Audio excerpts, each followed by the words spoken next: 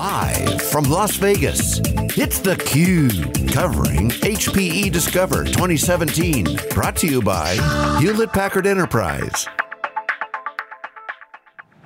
Okay, welcome back everyone. We are here live in Las Vegas for HPE Discover 2017. This is SiliconANGLE's theCUBE. It's our flagship program. We go out to the events and extract the signal from the noise. I'm John Furrier, the co-founder and co-CEO of SiliconANGLE, with my co-founder and co-CEO Dave Vellante with Wikibon, and our next guest is Alain Andreoli, who's the Senior Vice President and General Manager of the DCIG, the Data Center Infrastructure Group at HPE. Great to see you, welcome back to theCUBE.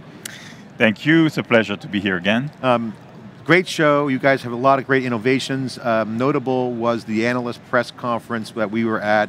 You were fielding all the questions around the buzz around Gen 10 and all the action you guys are putting inside the new servers, from security to all the innovation that's happening. Pretty great opportunity, and the true private cloud numbers coming out of Wikibon are showing fastest growth is cloud on-prem. This points to significant opportunities. Your thoughts? Yeah, well, the need for compute is clearly growing, and it will continue to grow forever. What we see is that the compute points are also expanding. So it can be on-prem, it can be off-prem, it can be in the edge. And on-prem, there is a bit of a revolution, which is coming from the experience of the public cloud. And so private clouds are becoming very, very fancy. So you see on-prem compute basically turning into two families, very specialized for high-performance computing, for mission critical, for AI, and others. So things that are really very critical to the business. And then for all the other workloads, they need flexibility like a public cloud, but on-prem, because they can keep control. They want to mimic the agility, and they want to have the same economic level. So we are playing on both fronts. We are doing very well on the specialized front, with HPC, acquisition of HDI and so on. And we are making a breakthrough on the private cloud with Synergy, and soon with the new stack. So the whole notion of DevOps and cloud has opened up the doors, and certainly you guys have been very clear with the simplicity message. Big data is a big part of the application process. Cloud providers, multiple clouds. So this right mix conversation is what Meg is putting out there is a nice message. And what you're saying is, hey, the on-prem is not going anywhere, and we have the data to prove it, but you look at the big clients, they want the control. What is that? What is the conversation that you're having when they say, hey, I need more capabilities, obviously high-performance computing, powering AI and machine learning, we're seeing obviously those things, but from the business model side, what are the customers asking from you for solutions? What are the key things that they want from HPE right now? What is that? In terms of economic control? Solutions, their top priorities, when they sit down and say, Alain, I need more compute. Okay, what does that mean? I mean, what specifically are you building for customers to help them with the digital transformation, to simplify the business model of on-prem with cloud and to deal with the multi-cloud world? So they believe that the management of the mix between the different alternatives that they have right now is certainly a complexity, and they rely on us to take this complexity away. So we are very bullish about the project New Stack, because we think that this will allow data to be managed across the different horizons, in the data center, across multi-clouds, and with more and more data being created and eventually computed at the edge. So these three horizons together make intelligent distributed computing, which will be more self-tuning, which will be extreme data analytics, and ultimately this will allow customers to manage data seamlessly across everything. We think that this is kind of strategically where customers want to be. Then the way they get there depends. Some customers have a view which is just modernization of what they have right now. Some of the customers want to be more dramatic and run everything they have as if it was a seamless cloud. And then they have to decide the mix between on-prem and on-prem. Most of the customers, I was looking at what is actually making the public cloud. More than 50% are born from the cloud. There are people who never had a data center and may never have one until they grow up. because then when they grow up, they need one. For control. What we have learned. For control. And expense. That's the cloud cliff. Expense, that's a cloud cliff. So more than half of the public cloud customers never had a data center. About 15%, 16% of the customers of the public cloud are consumers. And then you have a small third, which are enterprises. So that's the first thing to realize, right? The move of the enterprise is still pretty small. I was discussing with the largest system integrator in Germany yesterday, and their view is a German perspective, because here in the US we have a tendency to believe that everything is public cloud, or will be. The German view is totally different, for instance. So I think we have gone through a cycle which has been public cloud heavy in terms of Marcom, where the market believed that public cloud was going to be everything. And we are now landing in a reality zone where this mix is, an opportunity for the customers. There are some trivial workloads that can go on the public cloud, but we see that on-prem remains basically what people are doing. That last point's really important, because even though you said, well, that's maybe a third as enterprises in the public cloud, if you look and peel the workloads that are going to the public cloud, it's not the core of enterprise IT workloads. So, what I believe is that we are thinking it the wrong way when we're thinking public cloud and which workload goes there. The workloads are not going to the public cloud.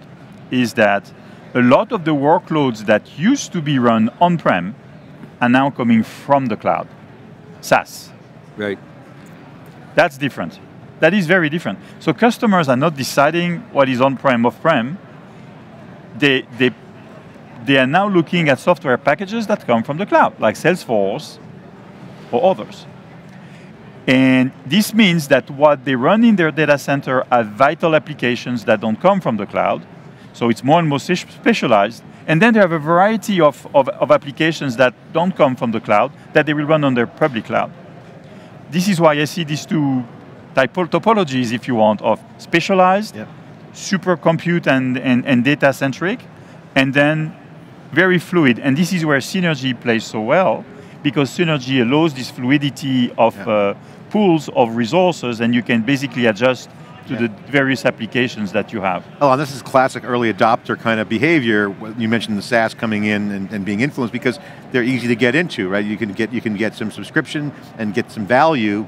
But then I think the true private cloud is interesting to me, because what it really shows, to extend your point, is that the business models are changing for the agility piece. That's the DevOps. So as you see IT consumption changing to cloud-like, true private cloud, essentially that is an OpEx business model.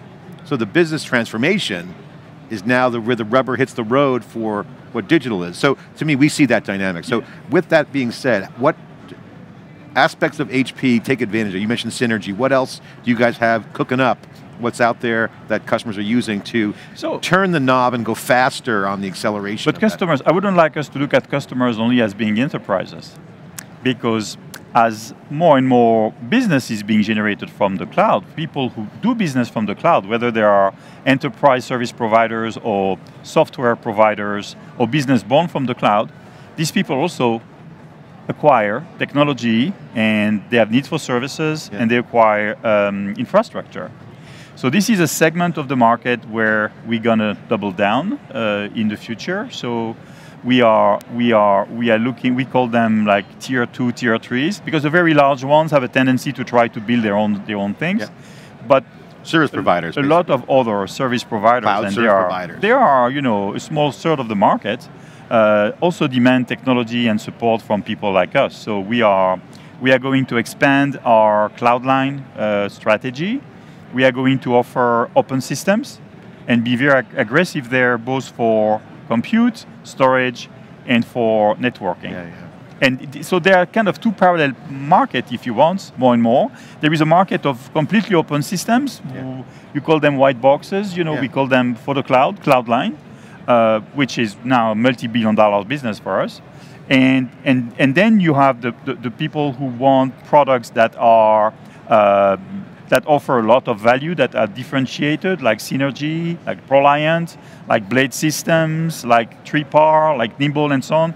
And obviously, we are doubling down on this as well with our acquisitions and own development like Gen 10. So, Alain, the narrative from Hewlett Packard Enterprise and some of all of your competitors is, hybrid is the reality.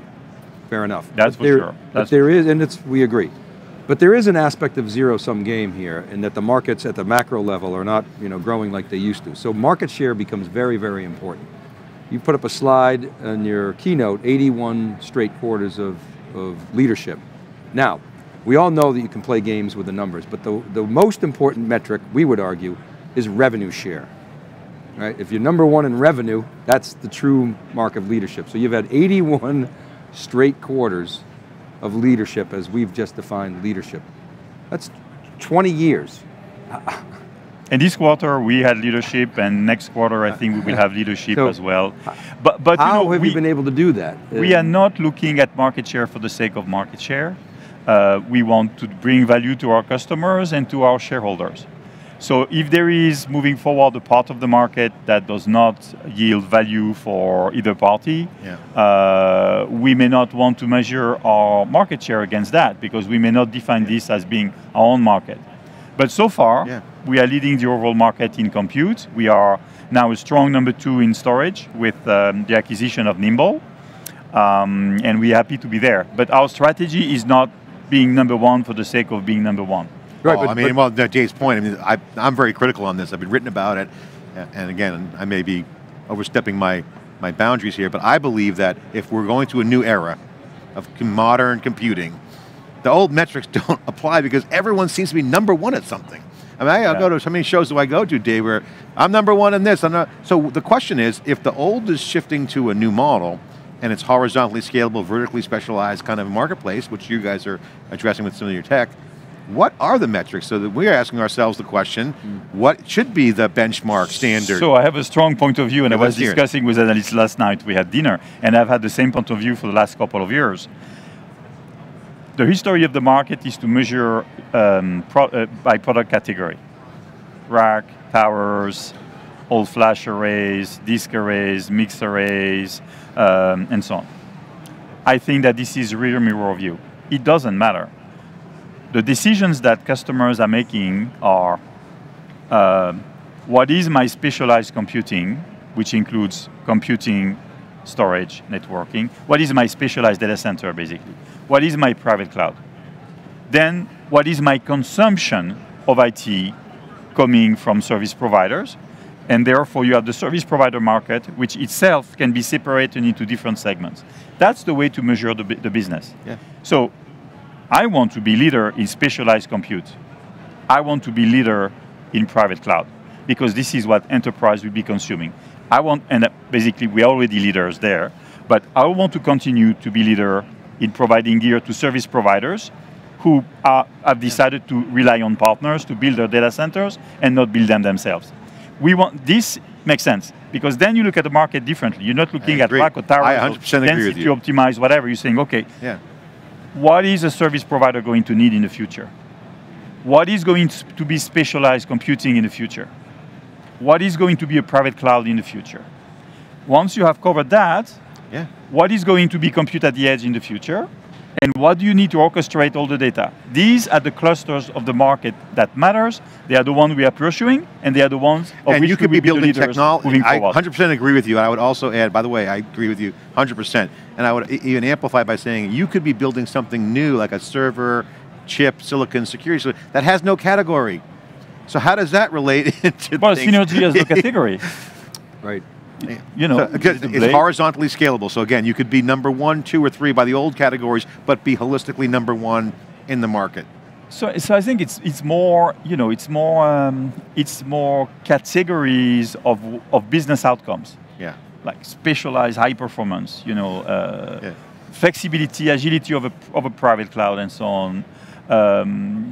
I think that's, you know, so if you make a parallel with the car industry, you could say, is the market like diesel engine or gas engine or electric engine, or is it like sport cars, SUVs or whatever? I want us to look at SUVs and sport cars. How do we do the best SUV? How do we do the best sports car versus, you know, components. This technical view of it's a rack or it's a tower. Yeah. How do you add the most value for customers that is profitable for shareholders? At the end of the day, when we have our argument in our office about this on the research side, we say, look, at the end of the day, let's identify some of these new category measurement points, but customers and revenue can't lie. If you have customers, there it is, number of customers.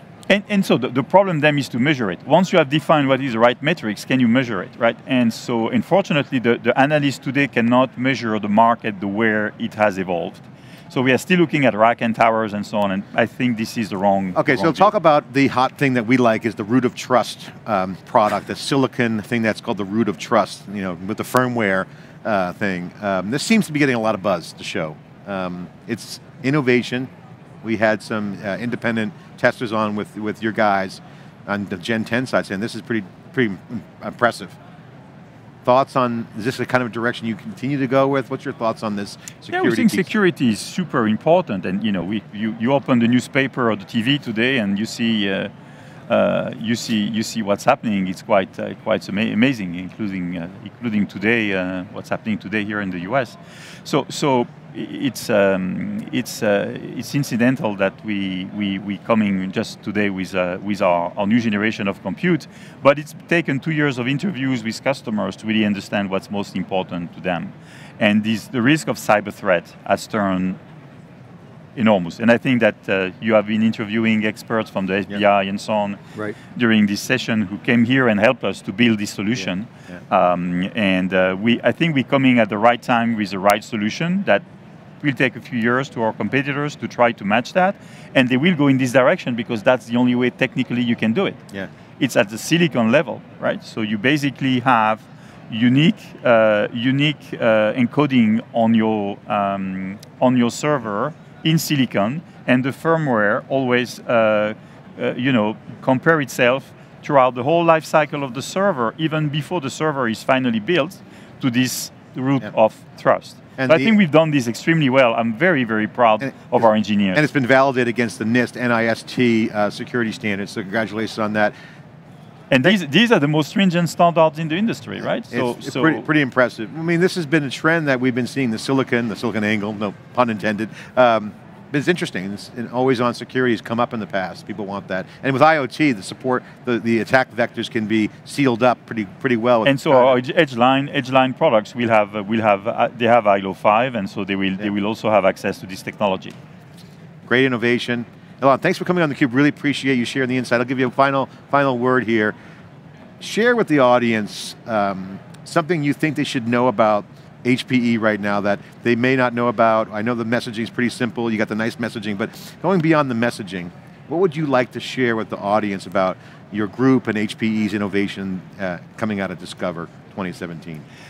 You feel the buzz here. You can see. I think we have never been in such a focus in clear position.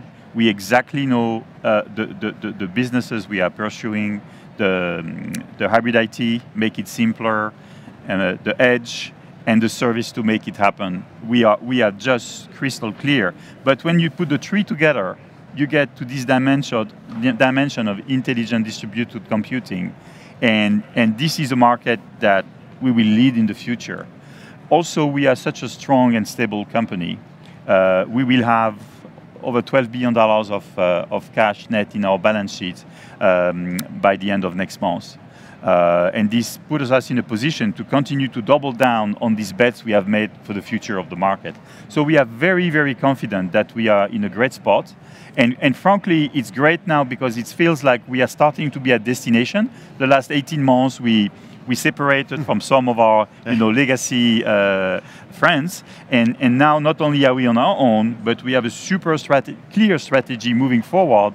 We are proving that we're implementing it with the 6 acquisitions that we have made over the last few months, and more in the pipeline, continuing to deliver, the capability to integrate these acquisitions, and the capability to continue to motivate our customers to be with us. And the spotlight is on you guys. We'll be tracking it. Thanks for coming on theCUBE, really appreciate it. Senior Vice President, General Manager of the Data Center Infrastructure Group, sharing his opinion here on what's happening and where's it going in the future for HPE. We'll be back with more live coverage with theCUBE here in Las Vegas after this short break. I'm John Furrier with Dave Vellante. We'll be right back, stay with us.